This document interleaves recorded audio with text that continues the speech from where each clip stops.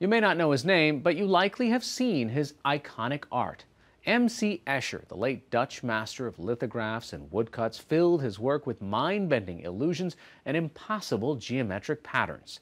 Remarkably, he did it all by hand. Now, his career and legacy is on display in the largest ever exhibition of Escher works in the U.S. I know that there's a tilt in the floor, but you can't see it from out there. And the viewer at home just thinks I'm really a tiny person. This is the relativity room, which plays a visual trick on those looking from the outside. The tilted floor and tiles make the person standing on the left look much smaller than the person on the right. So this is all just to try to drive home to people that our eyes can deceive us. It's really about your perspective. It's how our brain organizes the information that it sees, and that how we can play tricks on our brain. And this is what Escher knew inherently, that we could fool ourselves into thinking. Right. The Relativity Room is an interactive part of a major exhibition of the work of Dutch artist M.C. Escher. Escher is perhaps most famous for his optical illusions that show seemingly logical scenes that are actually impossible. But he's also known for his intricate pattern work of animals and objects. Over 6 decades, until his death in 1972, Escher created 448 lithographs, woodcuts, and engravings, and more than 2,000 drawings and sketches. The Italian art exhibitor Artemisia, in collaboration with the M.C. Escher Foundation, produced and organized this presentation of 200 of his works from international collections at Brooklyn's Industry City. It's the largest M.C. Escher exhibition ever shown in the United States. I remember seeing a Pink Floyd album jacket with an M.C. Escher work in it. I had no idea that was him. Well, actually, more people are familiar with him than they think they are. Johanna Guttmann is the exhibition's manager.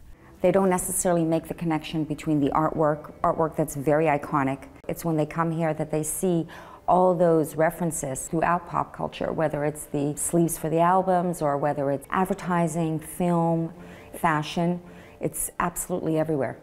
Even though he had no formal training in mathematics, in 1954 the International Congress of Mathematicians held an Escher exhibition, which sparked correspondence between Escher and mathematicians who admired his work. It doesn't seem that his intent was mathematical, but there was so much math involved in what he was creating.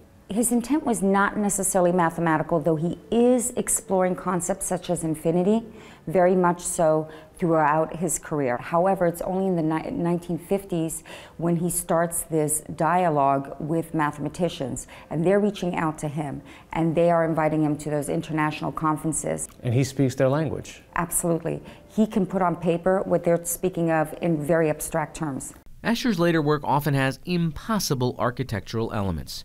In this lithograph called Belvedere, look at the columns of this structure. They can't be architecturally sound. And in Ascending Descending, the figures are going up and down an impossible staircase. That staircase makes an appearance in the 2010 sci-fi film Inception. Like the Penrose steps, the infinite staircase. Even the bench that we're sitting on for this interview illustrates an impossible object. It's an impossible triangle. So it's a triangle that doesn't actually work. It doesn't close properly, but there's an illusion here that if you're on top of it, from that angle where we have the camera up on top, it appears as if you're sitting on top of a very tall triangle. If you want to sit back to me, it would be better, because the camera's actually that way. You want to look at the camera. Got it. And that way they can see your face. Oh wow, now we look like we're on top of a giant. See that? In this piece, the water feeding the waterfall seems to defy gravity.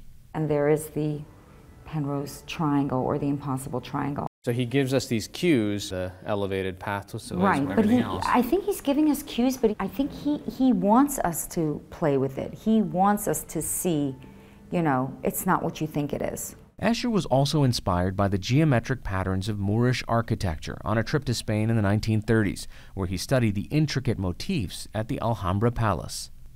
One of Escher's masterpieces is the 12-foot-long Metamorphosis II. It's made from 20 woodcut block prints. This is some kind of shape, and then here's some sort of reptiles. Wow. And then all of a sudden we're back to squares again. And so you see, you almost don't see the transformation. So he's tessellating, but he's tessellating with animate and inanimate objects.